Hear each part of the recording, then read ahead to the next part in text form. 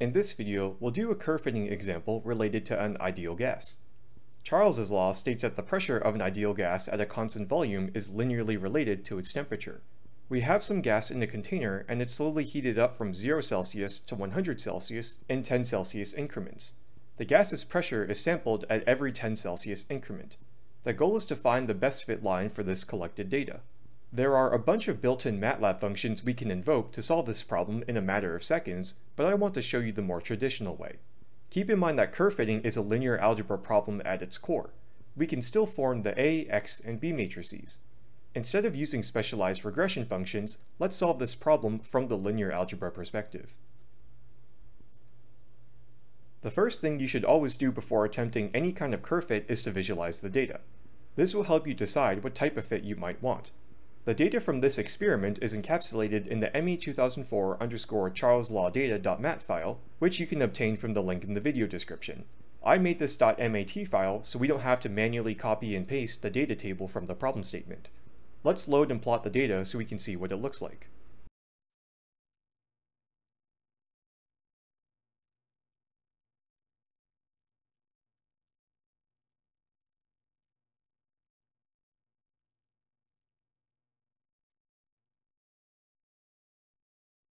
Allow me to make some remarks about the theoretical side of curve fitting.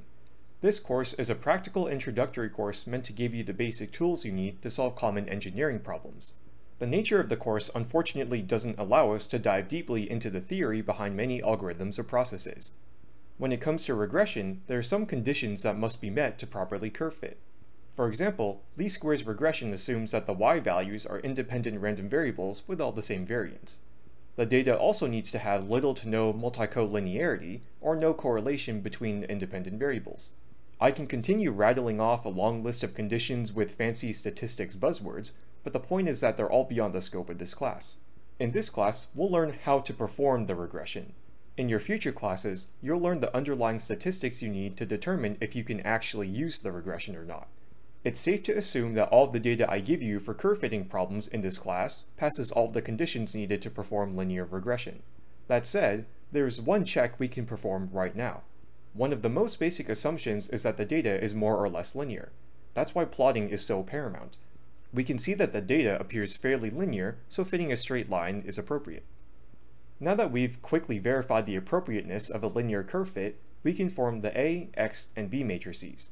If you recall slide 21 of the curve fitting theory video, we need to generate these terms to populate the A matrix. The upper left term is n, which is just the number of data points.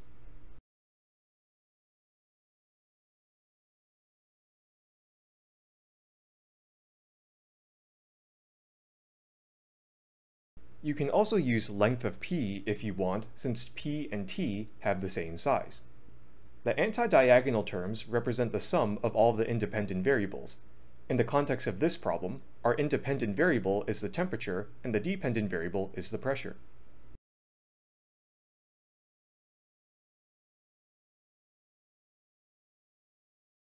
I'm using the variable name Sx, which stands for the sum of the x variables. The term in the bottom right of the A matrix is the sum of the square of the x variables.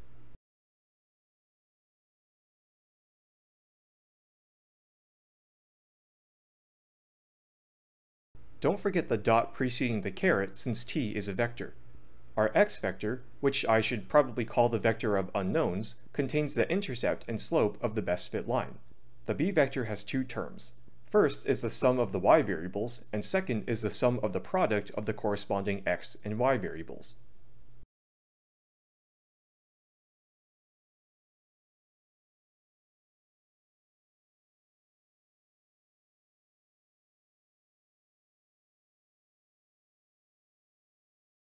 Now that we have all the summation terms needed to fill A and B, let's solve the system.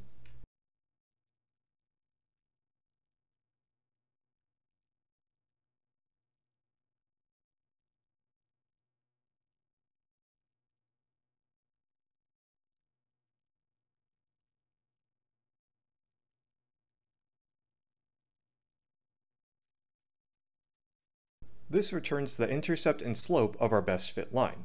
Keep in mind that A0 is the intercept and A1 is the slope.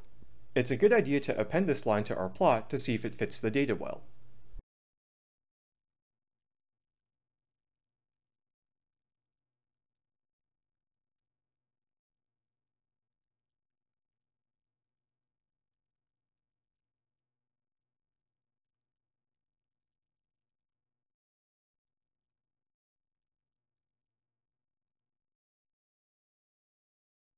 I made an anonymous function called pressure using the A0 and A1 we just computed. I then added it to the existing plot via the fplot command.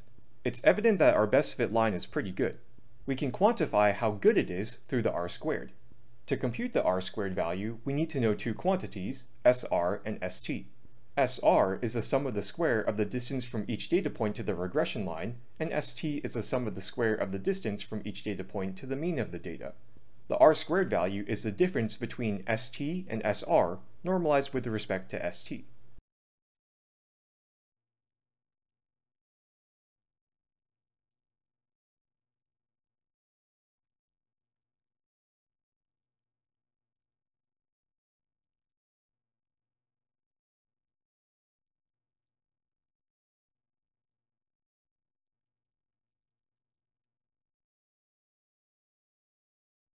The r-squared value is very close to 1, so nearly all the variability in our data can be described by our best fit line.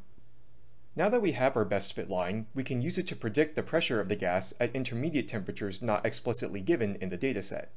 For instance, say we want to predict the pressure when T equals 55 Celsius.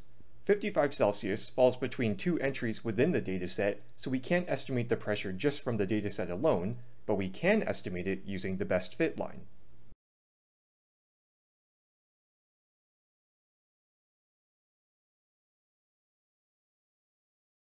Once again, we should probably plot this particular point just to make sure we did everything right.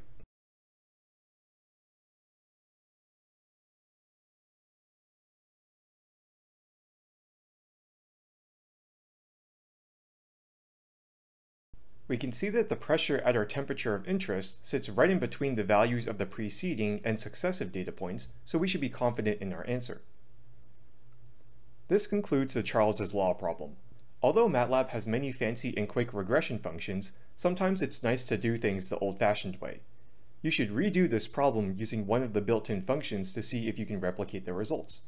Also, I would save the part B code as a standalone function M file because it's generalized to work for any linear regression problem.